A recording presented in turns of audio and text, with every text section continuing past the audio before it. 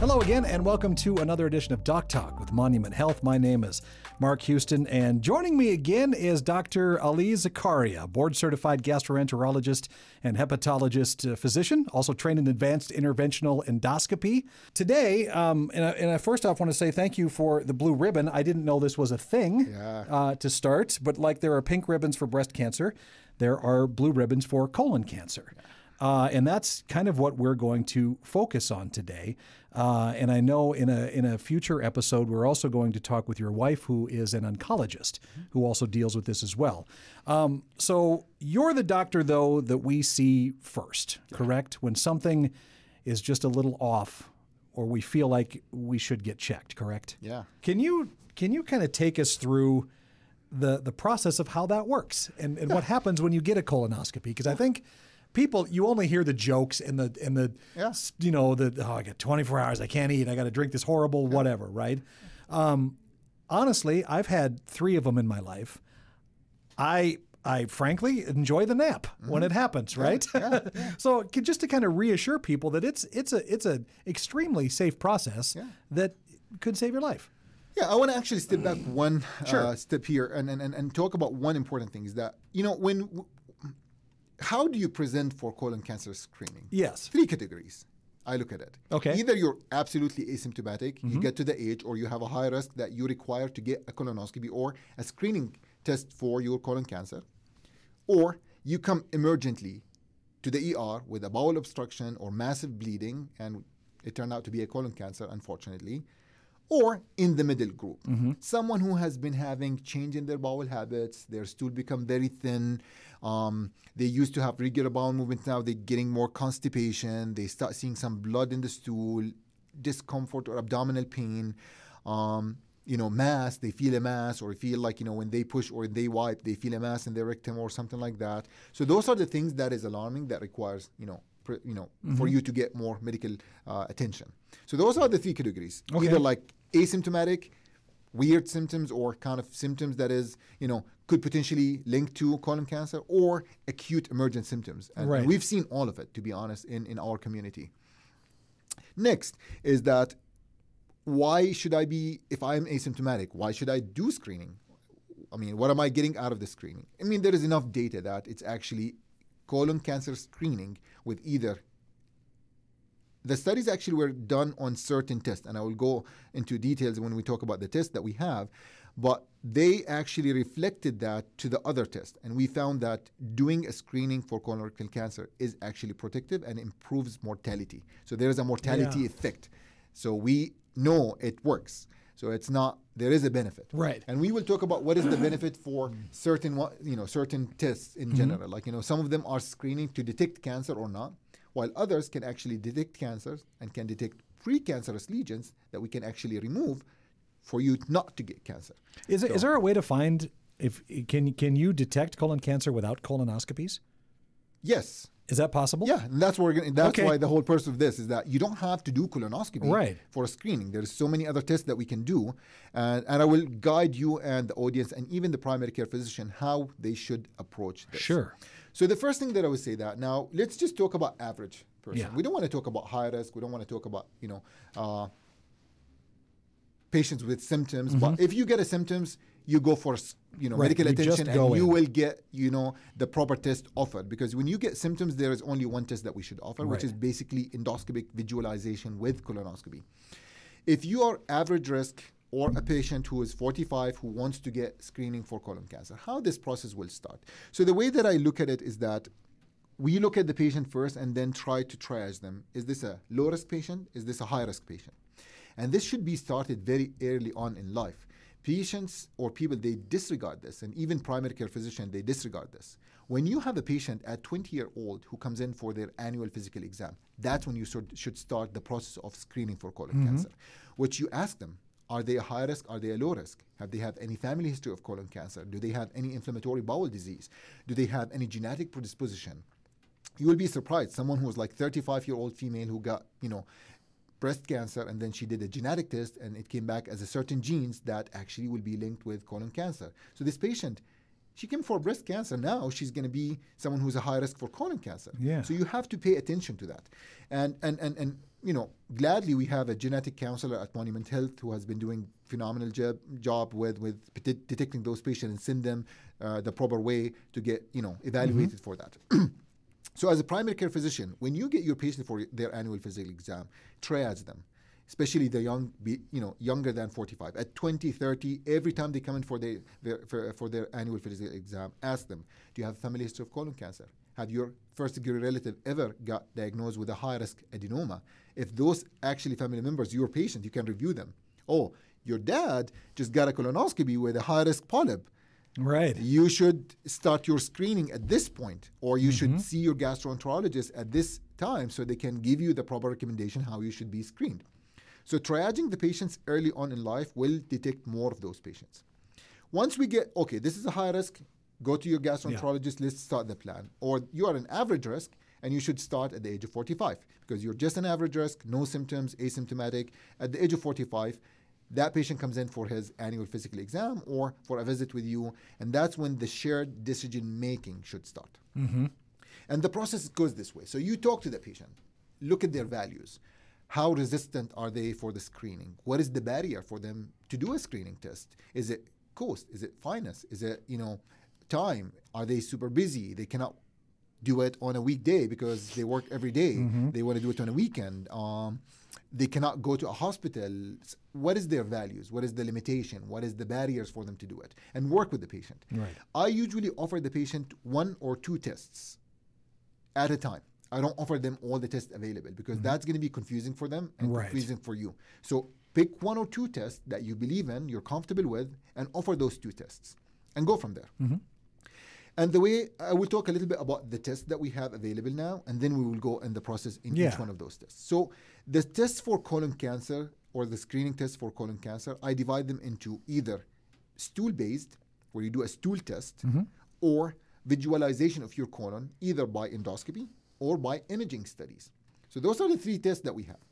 So the stool test or the stool-based studies, we have the fecal immunochemical testing or FIT test, and this is an annual test. And this test will detect hemoglobin in stool, and it's very sensitive to certain things in the stool. So that's an annual test. That's the most studied test, enough randomized trial that shows that it actually protective. It helps improving mortality. There is mortality benefit of doing this test. And it's actually a wide use test. There's actually countries where they only do that test annually. You come in, you get a FIT test. That's it. Every annual physical exam, you get a FIT test. It's an annual test. You will get it, and that's it. Previously, we used to do a fecal occult blood test, which is basically you get cards, you do 3 consecutive stool samples on 3 stool, bowel movements. You have to have certain bowel, food changes or alteration in food, what you eat before it, so you don't get false positive. And it's part of the recommendation. We do a high sensitivity fecal occult blood test. I personally don't like to offer that test in general because it's patient dependent. You have to change your diet. If you don't, then there's a lot of counseling in it. I think the FIT test is a more acceptable, easier test to do. And then recently, I think in 2015, we came up with a new stool-based test, which is the DNA detection test, or FIT multi-targeted DNA test. And that test is actually a FIT test, which is that detects hemoglobin, and also it detects DNA mutations in the stool. So it has a higher sensitivity, and the sensitivity comes actually from the FIT test, but also it can expand the frequency of doing the screening from 1 year to 1 to 3 years, like between every 1 to 3 years. And usually we do it every 3 years. And this is like the blue box that patients know. It's called Cologuard. That's the FDA approved, commercially available test in USA. It's called Cologuard. It's a blue box shipped to your place, and there is a very clear instruction how to do it, how to put the stool sample. You ship it back, and then they will come back with a test. Positive meaning that you have blood or DNA detected, or negative, that is there is no abnormality detected. So that's the stool-based test.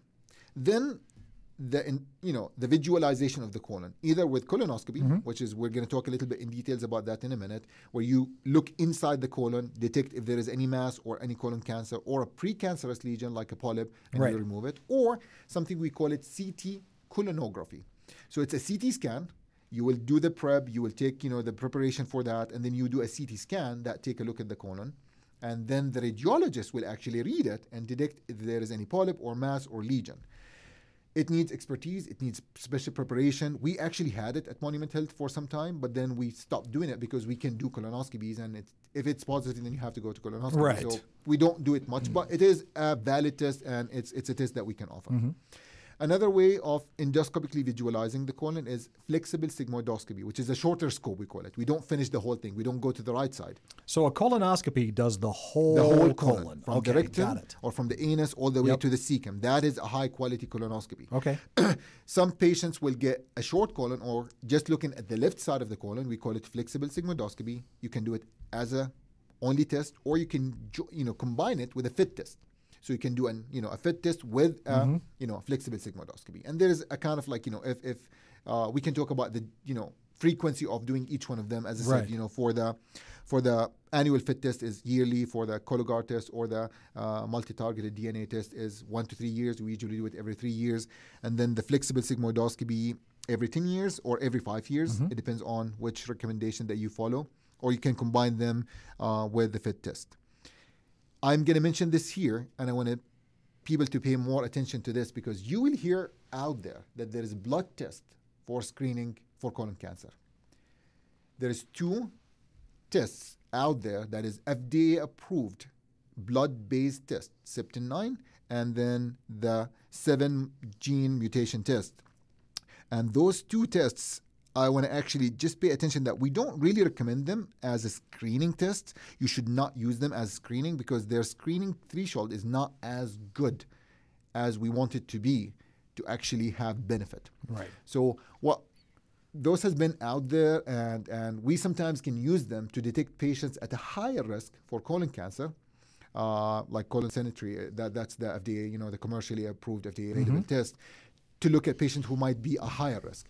So that is the test that is out there, and I don't advise anyone to use those blood-based tests as a screening tool. They are not recommended. None of our societies actually put them in the guidelines as a recommended test. Actually, we recommend against using them for screening.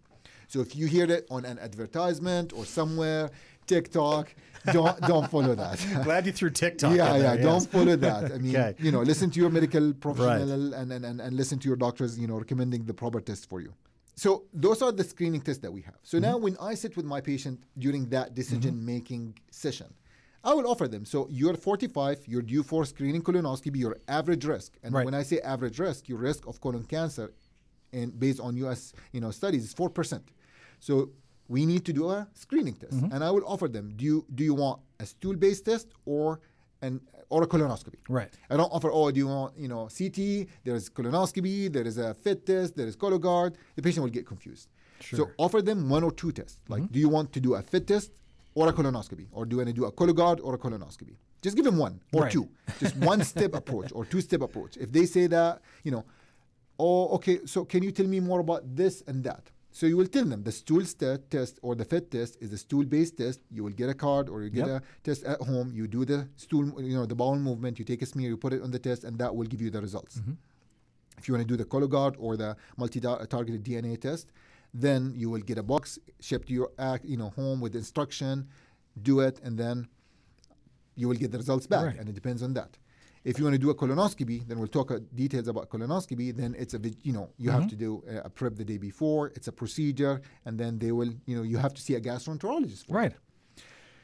The way that I mention things for the patient sometimes is that all the tests except the colonoscopy, if they come back abnormal, they will lead to a colonoscopy. You have to have a colonoscopy, so if you are someone who's absolutely against colonoscopy, we have to have that shared decision that, hey, if I do a stool test and it comes back positive, what are we going to do after that?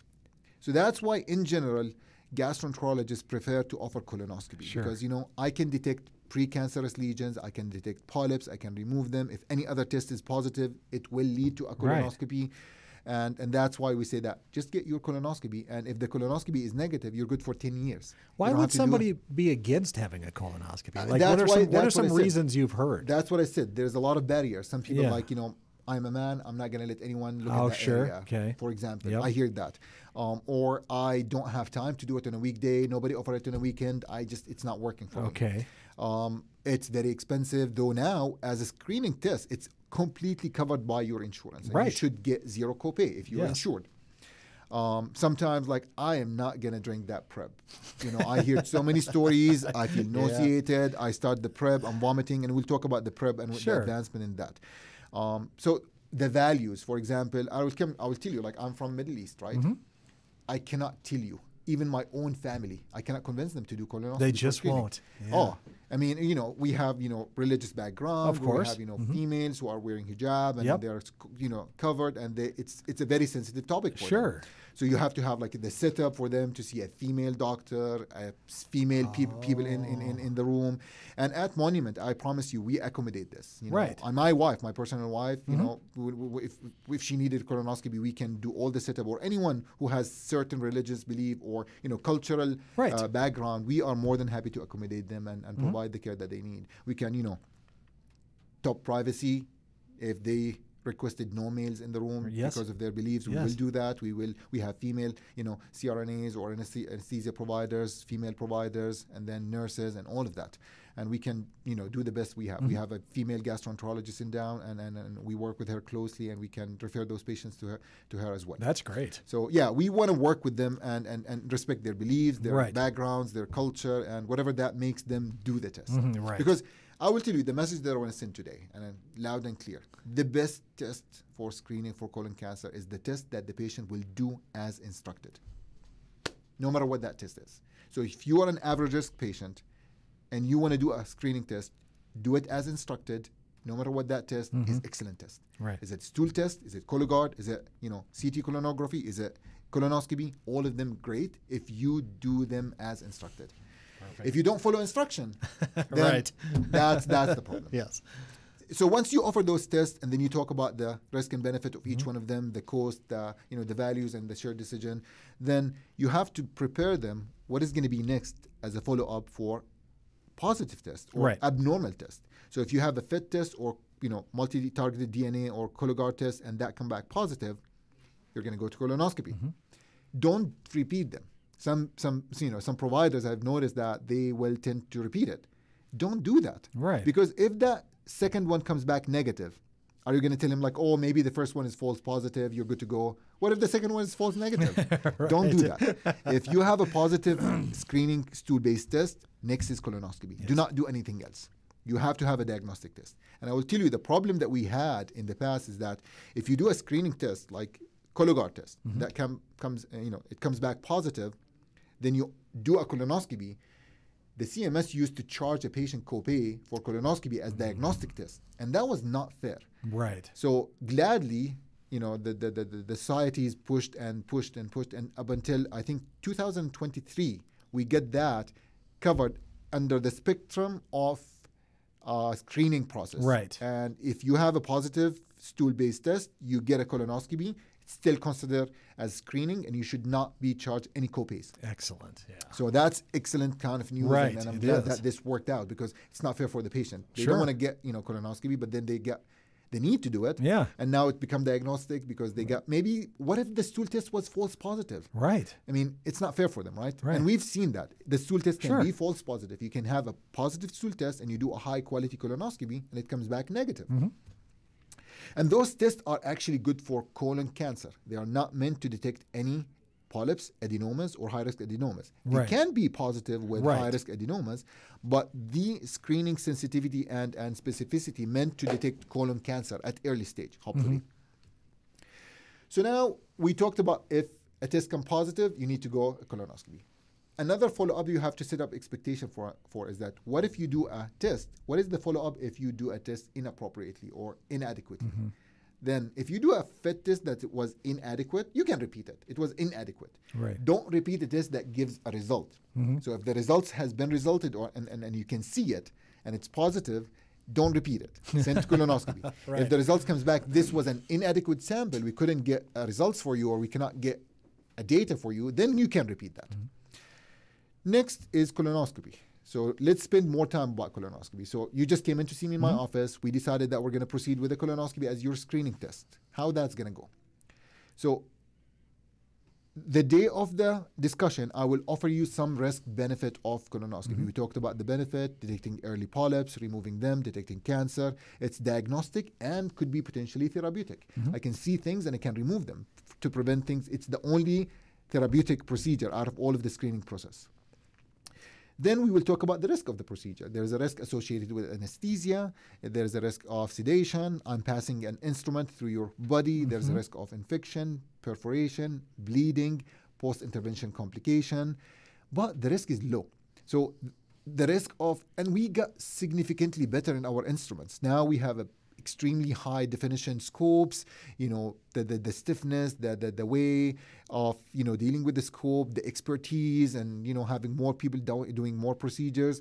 It got significantly better. The risk of perforation is 1 in 10,000. And as much as I don't want to see those pictures, the pictures are amazing. They really are. I mean, now you see like, images of what's going on. There's like, a way that you can tell the patient, this is what we found, this is what I see. And I actually, you just said that you had your, procedure, and I provided the images for you to see, because visual kind of reinforcement helps a lot. It does. You see it. If you get your, report with you when you leave, it will tell you the story. Oh, what happened? Oh, that's the polyp. I've never seen a polyp. What is this? How you removed it. You see how I kind of remove it. So it's actually very helpful, and I get that feedback from a lot of patients. So that's what I reinforce in our practice at Monument Health.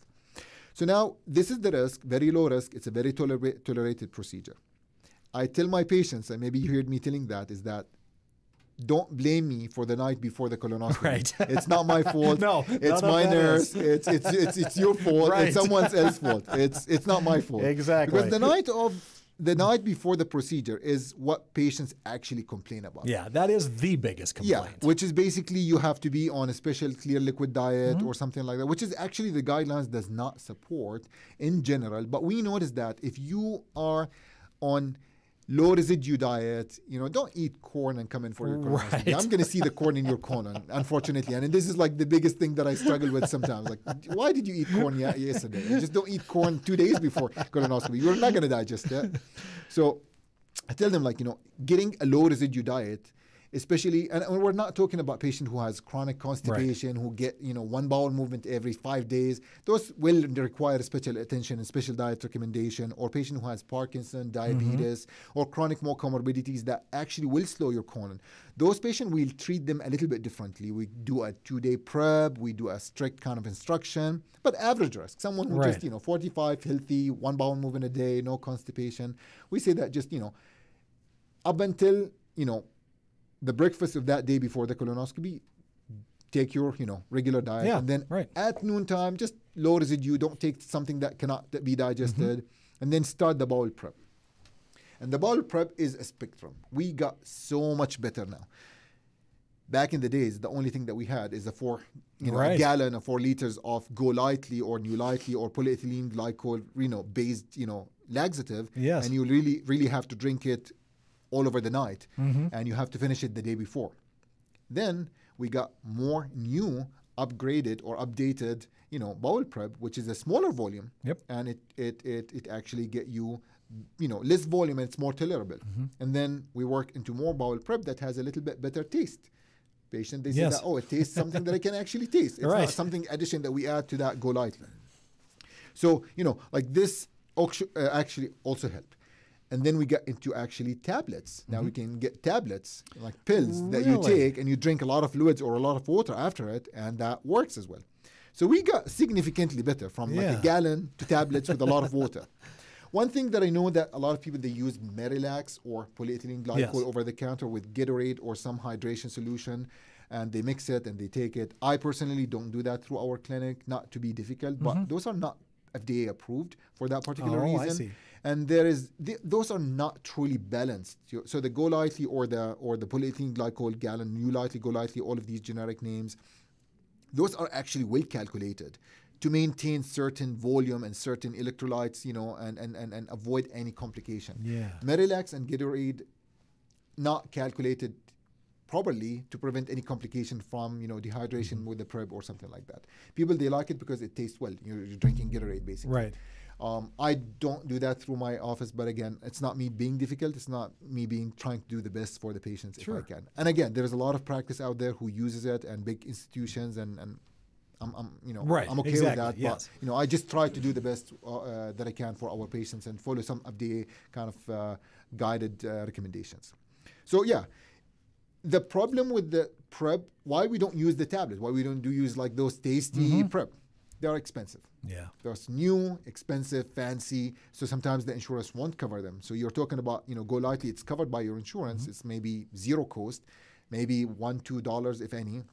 And then you go to those newer preps that can be up to $200. So patients are like, well, if I'm going to pay $200 for this, and if I'm doing diagnostic colonoscopy, it's going to be a copay. It's going to be a lot of cost that comes with it. Yeah. We have some coupon programs that we work with our clinic that they get that for you if possible, to cut it down to $50 or $40 or $35 or something affordable. And if the patient is interested, then we will all about it. We will offer it. We're not going to force the patient to take one of them. We will offer them and get the best for them. And again, some of them associated with a better outcome in general, like a cleaner colon. Right. Again, I say that again, and it's clean, that the best prep is actually the prep that you take as instructed. If you take your prep as instructed, I'm going to have a clean colon, and I'm going to be able to see everything. Because the worst thing that can happen, you don't follow our instruction, you come into your colonoscopy, and I go in and I see a lot of stool. Right. I'm going to tell you, you're going to get your colonoscopy repeated, because I'm not going to give you a recommendation for 10 years if I haven't seen everything as a high quality colonoscopy. And I'm going to talk about what a high quality means in a minute. So please take your colonoscopy prep as instructed and bear with us. And if you want a smaller volume, request it when they call you to schedule, and they will tell you the price. And if it's something that you can afford, then we will be more than happy to work with you to get that, prep prescribed. And then you get that colonoscopy prep. Back in the days, you used to drink it, all of it, the night before. Right. We found that actually, if we split the prep, half of it the night before and half of it early in the morning, and it's a little bit early. It is early. Yeah. Boy, it depends. And I usually, let me tell you, I usually do this for my patient. It depends when is your colonoscopy. If your colonoscopy, you need to be fasting 4 hours before your colonoscopy.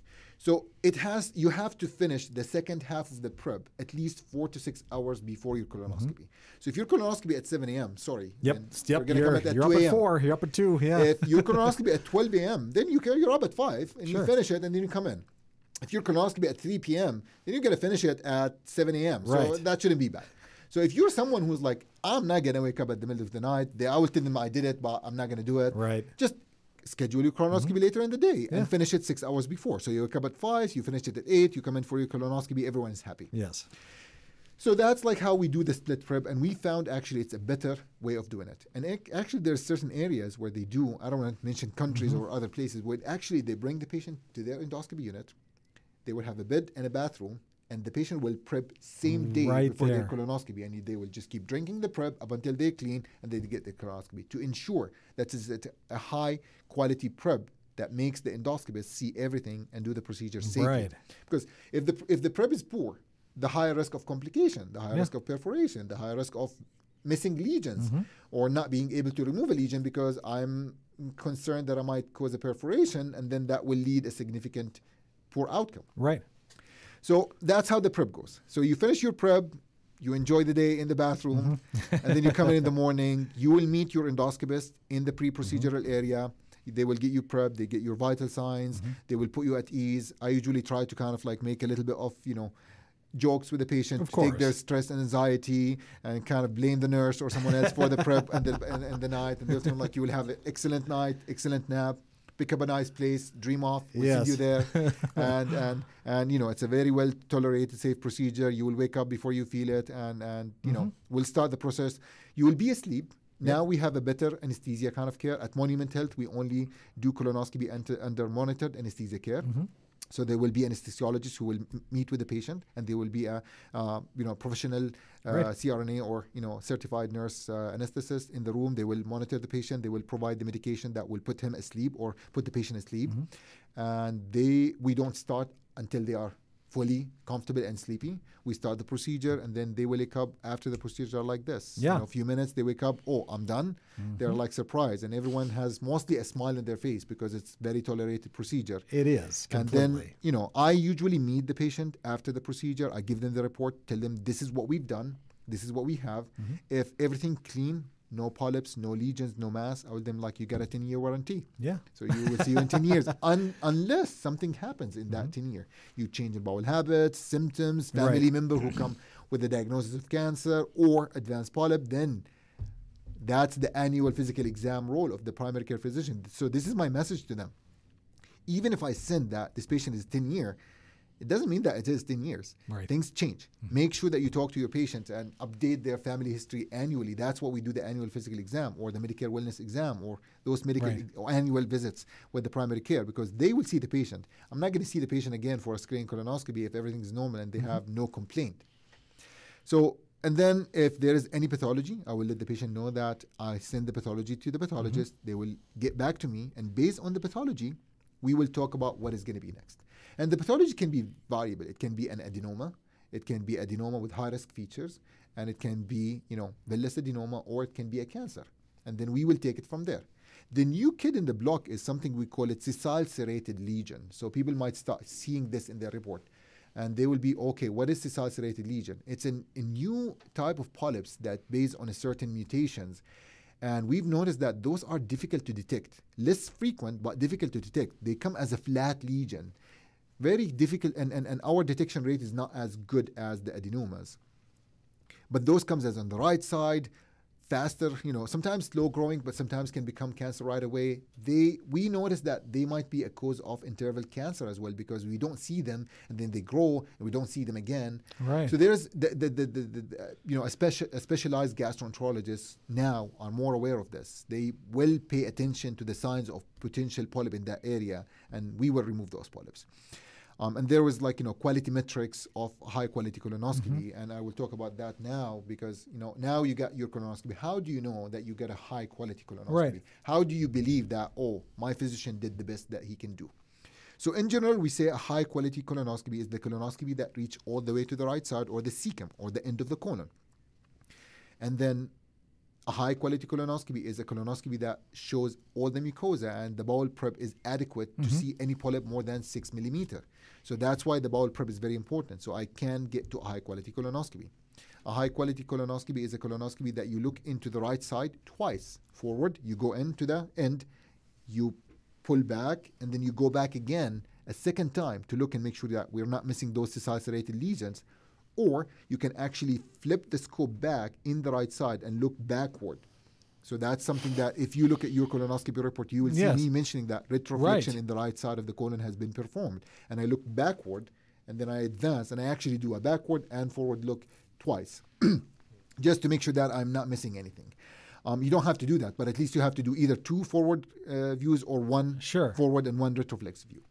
And then the high quality is the one that, take images of landmark like cecum or the right side of the colon, the rectum, the appendiceal orifice or the appendix opening. And then, if you are an endoscopist, you should have a certain quality metrics in terms of how much you detect polyps. And this is a very challenging process because, there is a term, we call it adenoma detection rate, how good you in detecting adenomas. But that's not fair, because what if you detect 1 polyp in a screening colonoscopy? That will give you that check for adenoma detection rate, but maybe you missed 5 polyps. Sure. So now we're looking at a polyp per colonoscopy detection rate or polyp detection rate. So there's a lot of work happening behind the scenes from the big societies about improving our quality metrics. But in general, you should look at an endoscopist who their adenoma detection rate on average more than 25%, 30% for male, 20% for females, but average is more than 25%. If their adenoma detection rate is less than 25%, then they need actually supervision. They need more training to get their adenoma detection rate into a better kind of situation where they can actually offer a high quality colonoscopy. Excellent. So those are like the general rules that we talk about, high quality colonoscopy. And if you get a high quality colonoscopy with no polyps detected and you are an average risk patient, then you're good for 10 years. Excellent. If you someone who has polyps, and this is also a changing process. So back in the days, for example, if you have 1 or 2 tubular adenomas, low risk, no high risk features, the recommendation used to be 5 to 10 years. Right. Now, we actually updated the recommendation in 2021 to reflect that those are very low risk. They're not going to grow up fast, and you can do surveillance for 1 to 2 small tubular adenomas in an average risk, high quality colonoscopy in 7 to 10 years. And I will tell you, there's a lot of resistance from gastroenterologists, especially who used to the old guidelines, to change. And we keep counseling them like, you gotta change. This is not based on 5-6 patients. This is based on a huge studies and extreme experts in the field that recommended this, and this is like a guideline recommendation. So again, all comes back to the benefit and risk.